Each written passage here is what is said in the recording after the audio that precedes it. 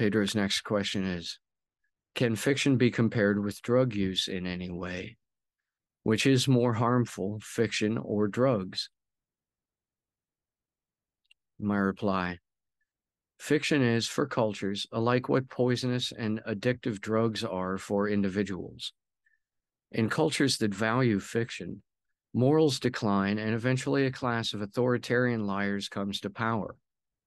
Likewise, for an individual junkie, they will break laws to obtain their fix and lie about doing so to sustain their habit.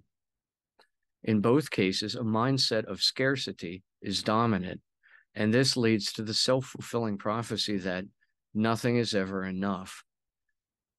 The result of this culturally is counterfeit economics, and the result of this individually is psychological deterioration, where the junkie uses the drug to punish themselves for being hooked on the drug. Such periods when power junkies reign over a culture is called an empire, and for an individual addict, equivalent to hitting rock bottom.